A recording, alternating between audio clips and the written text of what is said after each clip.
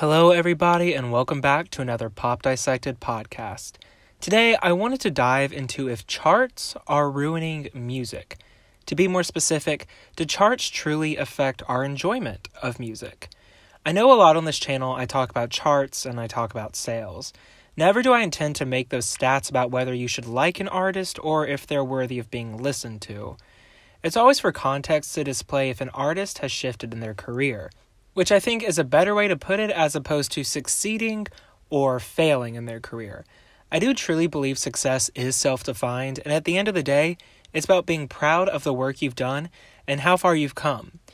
With that, let's talk about charts. I feel like now more than ever, we see a lot of artists campaigning to get a song to number one, whether it's on iTunes or on the Hot 100. Now, I don't have an issue with artists thanking their fans and listeners for getting them a number one. And I don't really have an issue with fan bases starting Twitter trends and launching whole movements to support their faves. I think that it's most exemplified on Twitter, specifically Stan Twitter, and sometimes my own comment section.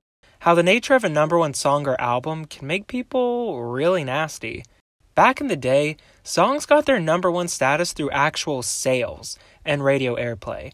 A lot of songs that were big were because, well, they actually were big. They had an impact one way or another, and now anything can get to number one with streams and not needing the sales to back it up. However, that's just how the industry is now, and I'm not saying one is better over the other, but I thought that would be something interesting to point out. So with that, I feel like now, a number one song doesn't really hold much weight at all. I mean, you fight hard for a number one just so it can be another trophy on your shelf, and then what? What else does it even offer? So when it comes to this campaign to have a hit song, it seems like the efforts at the end of the day don't even matter. Number one songs and albums are becoming bargaining chips. A way to have, of course, pride in your fave's work, but also just to say they have it, or to rub it in the face of another fan base. I don't want to necessarily say that number one songs and albums aren't organic anymore, because I don't believe that's entirely the truth.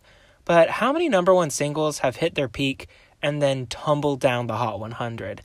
The same could even be said about albums, honestly. I see jokes on Twitter where people say, "Who is even listening to this?" And while I won't discredit other people's taste in music, it is a good point. I just think that with streaming and purchasing parties, some of these number ones don't even matter because they gain their position inorganically. Or do they matter because of their placement? I'm not entirely sure.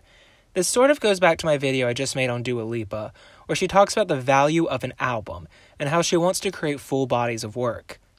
I think there's an appreciation to be had for an album. The whole point of it existing is to be a full body of work that is meant to be enjoyed as such.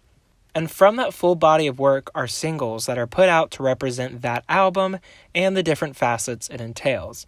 While I appreciate an album, I think, like most of us do, I usually have a handful of songs I listen to, but I love listening to albums all the way through on the first listen, just to get the full picture.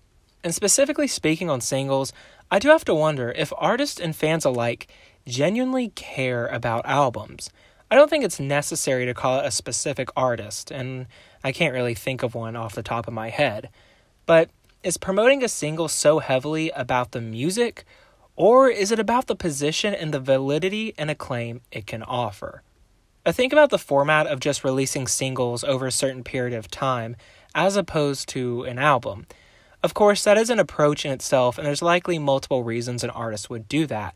But in a time period where everything moves so fast and can be accessed so easily, I get why a single would be marketed and pushed so much. There's so much music out there, and we all have a variety of choices that we didn't have a decade ago, which has really changed how we consume music. So I guess it makes sense to score big with a song, a bite-sized snack from your album that people can know you from. If you have a big single, people would be more in tune with your album, right?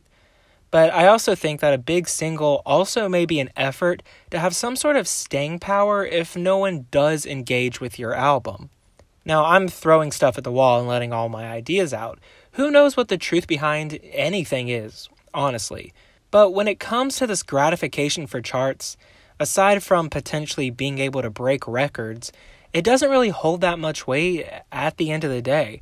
I think when fans or artists push so hard for that number one on the Hot 100 or Billboard 200, the sight of the music is completely lost. I can't count how many times I've seen on Stan Twitter fans complaining about how they aren't streaming or buying a song or album enough after its initial release. And I think this proves that in a way, the push to be a chart topper doesn't offer that much because sometimes fans just don't put in the effort after they get their gold star. Now, some artists are able to sustain themselves on charts and with streams just because they have an incredibly huge fan base and a large pool of listeners. But for artists who don't, they're getting a participation trophy when they top a chart because when that song or album comes tumbling down, I think it proves the honest engagement just was never there to begin with. When we focus so heavily on these charts, we are of course supporting our fave, but are we actually supporting the music? I'm not entirely sure about that one. It becomes a battle. Who will be number one this week? Who isn't? Who will beat another artist out? Who will win? Who is better? It's fun and games for me. I do like to speculate about the charts, but there's no reason to take it seriously because at the end of the day, none of it really matters that much. Why do we bully people and artists about charts? I feel like back in the day, wars against artists were spearheaded by the media, but now it's really the fans, to be completely honest. The same people who say don't pit women against each other are the same ones who drag another woman to hell and back because she didn't get a top 10 hit. What is the point in all of that? I think it's important that we have perspective.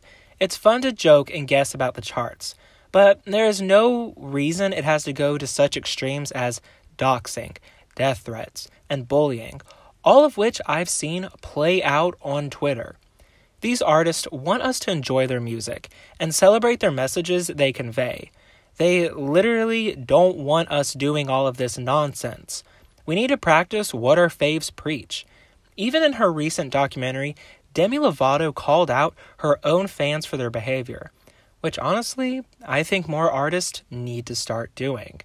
But with that, I'd love to know what you all think about charts and their relevancy and if they matter and why they're just so important to some people. Thank you so much for listening, everybody.